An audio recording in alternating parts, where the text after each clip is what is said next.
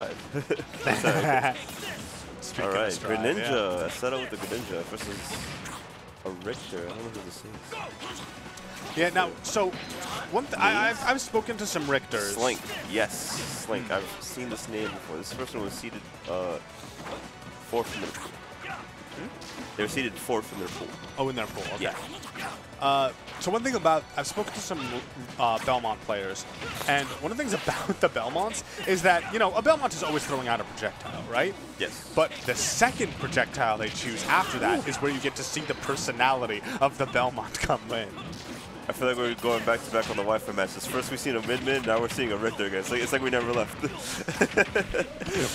was it this the whole time? Yeah. It's wait a minute, it's all Wi-Fi. Always has been. Yeah, always has been. Yeah, they're doing pretty good today. Ooh, nice back.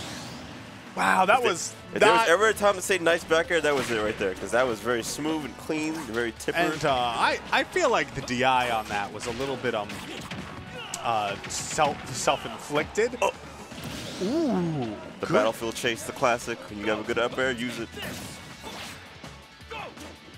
Now, one thing we're seeing is when Aceto is trapped at the ledge, actually getting off of the ledge pretty easily now and able to do all of this damage immediately once he gets back to the stage. But it felt like for a little while at least, Slink was keeping him there, getting a lot of damage. So if that's changed, that's going to be a big, like a game changer if Aceto is now able to get off the ledge easily. Aceto is doing a really good job of finding the small little gaps in Slink's game plan right now and just getting little quick damage with these low profiles and these dash attacks that they're getting. Very clean. They're even sneaking in those little water shurikens when they're in disadvantage, which was pretty nice to see. Yeah, let's see what Slink can do about Doge. One good flame in the forward smash can take that stock. But like great SDI from Aceto. Just gets off the top, gets out of the way. Missed by the hair. Yeah. I actually really like that as the water shuriken to prevent, just scare the Belmont. Because getting tapped by that water shuriken, he's dead off stage with his garbage aerial mobility and subpar recovery. He's absolutely going to die from the water shuriken. So just the threat of that, be able to charge it at the right height is really going to be important. If you're able to do that to Richter, I feel like you're going to have a good time in that matchup if you're just able to chase him off stage. Because one thing that's weak about these characters is their off stage presence.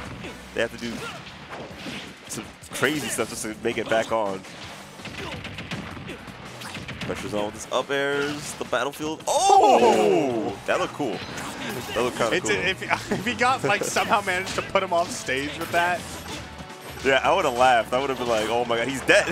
He would have just died kicked off. If anything, that still can happen. You know, it's not very often that you see Belmonts use to recover or to get back down to the stage, but if he does that misplaced a little bit. He tips the head of it. Doing a little damage there. Slink trying to make this back. Ooh, the catch on the flames. Yeah, I will say that like with the when you have holy water like in your hand like that, it can be a really useful tool. Just once the opponent is on ledge, just throw it out there. It just covers so many options. I feel like this is a thing I've seen offline, when people just like are just reacting to people throwing items at them, or just like running up and catching them, catching them like very fast. So good to see. Oh, the forward air, the spacing, the neutral. Good stuff to Aceto taking that game. Yeah, it felt like, you know, he was struggling at the beginning of that game.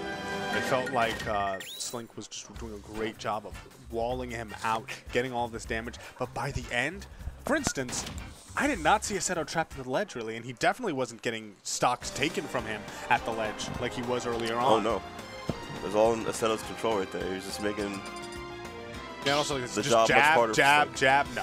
Yeah, you're not. What are you jabbing? Air?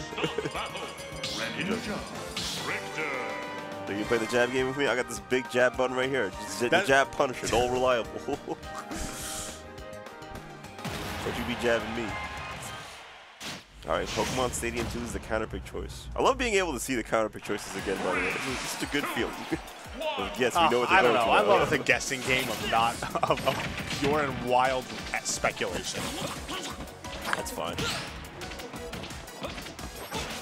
Alright, so how do you feel about Pokemon Stadium 2 as a counterpick here? Enough space. They definitely won't get cheesed by the up air play from the Greninja, but this, however, is a completely different story though. as Greninja can now get these combos that can just lead him off stage. And it's good on Aceto to know like the variations of his character's punish skills. Yeah, there's... Oh, no tech, you're dead. Done. Out of here. Combo master Aceto. This guy's an execution master. Okay, taking a little bit of time on that platform to reassess. Need to. Sometimes when you get blown up like that, you gotta slow things down a bit and be like, all right, what happened? I got a minute. 6, in fact. Nice, the catch back. Okay, it wasn't quite as flashy, but dang, was it effective? It did the same job that Aceto did to him in stock 1. Really good stuff there from Slink. Bringing it right back, making this as competitive as we see. Ooh, the flames. Oh, not much of damage there. Just only using dash attack there, so a little bit of percent off. Yeah, and now the thing is that because Slink has the lead, Aceto's forced to approach, and Slink is a lot more comfortable with that kind of control. Very comfortable. So the chains, the hooks, everything. The crosses. Let's see if Aceto can jump out this corner. They do. It's going to be pretty rough to get it back in, though, because Slink is doing a good job of being defensive here. Yeah, Aceto, you saw him jumping a lot and throwing out those aerials, really trying to anticipate and punish Slink for going into the air even once, but Slink never gave it to him. Oh, and that's a kill. Yeah, that's a kill. Slink solid looking punish. Fantastic here, especially considering how this game opened. You know, I feel like that brief moment he took on the Angel platform was exactly the respite he needed, because right now he is in control in a game that he wasn't even in game 1. Oh, very, very. Slink looked like they stepped it up from that last game. It's like, all right, that was his data. Even though that first stock was clean as hell, Aceto, you got to clean it up from next to. Oh, that's unfortunate. That's the... Did he still have a jump? I believe he burned it. Did he burn it? I think he had a jump here. We can take a look now. He does get the...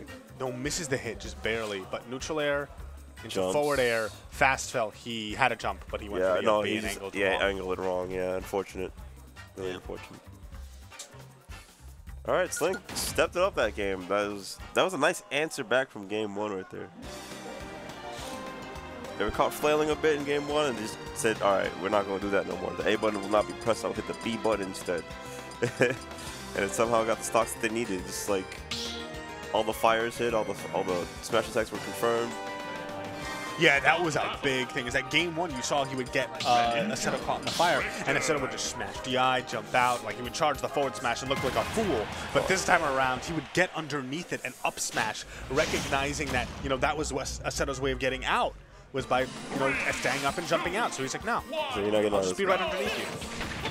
Yeah, so it's not Aceto to not let that happen. Don't get hit. The classic advice. Every smasher can E2. Oh wow. Yeah, that's one of the big adjustments is that whenever he's landing those holy waters, he's getting in there and going for an up smash, not going to mess around with Aceto's chance to DI out. Oh, they're dodging away. The Flyers is doing all the work right now. Take this. But here's the stacks in the dash attacks. Pressure's on. That's up to them to get the damage. Oh, they just lost the advantage right there with that nair. So scary. Drag down with a good tech there from Slink just to avoid getting hit by that follow-up. Probably would have died right there. Oh, maybe. He does have the rage. Tries to 2-frame with those down tilts. Or just catch him from that lead. Oh! Parry, but it wasn't enough. It's still multi-hits. Could he have gone for an up B immediately after the parry? I don't know if it was fast enough. I mean, up B is from... Oh, that was supposed to be an up air from Slink to confirm off that. Oh no! Whip punishes the side B. It didn't go far enough. And here, I feel like these next 15 seconds are going to be paramount. Because if Slink manages to build a lead here, then we've already seen what happens once Aceto is behind and is forced to approach. Oh wow! Thought they were safe from that flyer though, but like. Clearly didn't put a setup in the stun. And clean down smash, take the stock. 2-2. I like that, the fact that he air dodged towards the stage because he knew that being underneath that platform could give him a tech chase, or allow him to tech out of Greninja's combo. That's the purpose of this counter pick right here, just to tech chase someone to death. Kill him early enough just to end the game. Nice coverage with that nair. Aceto going in with this pressure. Hitting all the clean hits they can get. Slink aggressively answering back and just taking their turn. Yeah, every time they go for that side beat, it's just getting clipped, so I'd watch when they throw that out. Oh! This is a hard spot. It's a hard spot. Finally gets to the flames, but they took too much damage. And now they gotta play this game again to the other side. Oh no. Whoa! Spot dodged! And that actually gave Aceto the room to make it back. Down air though! Oh my god. Did he catch the jump? I thought he had invincibility. I think Aceto dropped from the ledge to get hit by that.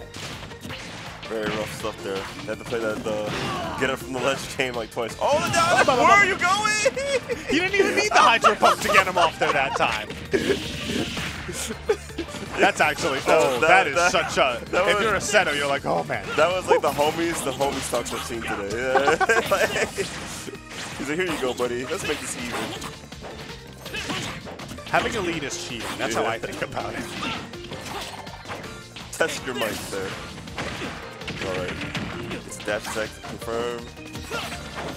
Solid damage, but oh man. Second, it's so scary when Richter's simply just pushing you off stage. It's like, it doesn't feel like it's a big punishment, it's gonna lead to so much. Like, it opens up a tree of damage that's just potentially gonna ruin your life. Yeah, one thing is that, so Aceto is like getting past this wall of projectiles, but then not quite familiar with the frame data and trying to punish when, in fact, Slink doesn't have enough M-lag to receive it. And there it is! Wow! Again, the holy water to up smash. Did he jump into it? Let's see what happened there. I guess there's a replay. Yeah, it's okay. It's a replay for everything. We're gonna have to pause this one because this one's okay. So he's in here. Let's see if oh man, this is gonna be a treat. Let's see if we can see a jump happen. Yeah, there's the jump, right? Oh wow. He jumped into it. SDI'd up and jumped. It was something that was really saving his butt earlier on, but Slink was just ready for it, and look at that catch, caught him, and got the sweet spot with it too to kill at like, what percent was that? 90? Played. Hold on. Yeah, 130, so that's more than enough. Sorry about that. Yeah, that was quite impressive stuff there from Slink, ready to punch that accordingly.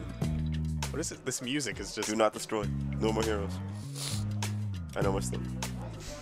All right. 50 more days. 50 more days to No More Heroes 3. I'm popping off. Don't talk to me. Don't add me. I'm streaming that game. Don't spoil it. This base is nice. It's so sick.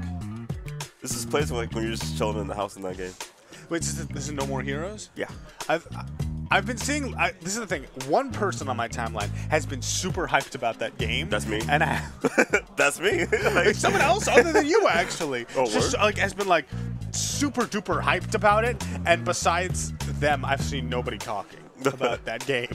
So it's like, I guess the people who love it are really going to be excited about it. But honestly, the music's just nice. The whole, like, all three games that are currently out right now has a great soundtrack. So I recommend them, highly recommend them. And another thing I highly recommend is that you sub and follow the House of 3000. Show us some love, man. We put on a great show for you guys, and I hope you guys are enjoying your time here at Xeno Series number 206. We're here every week. Instant uploads to YouTube. Yeah. Great emotes on Twitch. We're part. Also join our Discord as well. Yeah. Oh yeah, no, the Discord is a lot of fun. Mm-hmm. And he also, by the way, if you are going to events, it's really good to join that Discord because important things happen on that Discord that you should be there for. This isn't even an ad. This is just like, guys, make sure that you're in the Discord if you come to events. But here is an ad, which is come here every Wednesday. Dude, I drive an hour and a half to get down here, and honestly, if there were an extra 30 minutes to this commute, I would still do it. It's worth it. It's worth it. It's worth it, man. 100%. And we're doing fighting games here soon. Ooh. Yes. Every Friday we have like small little sessions.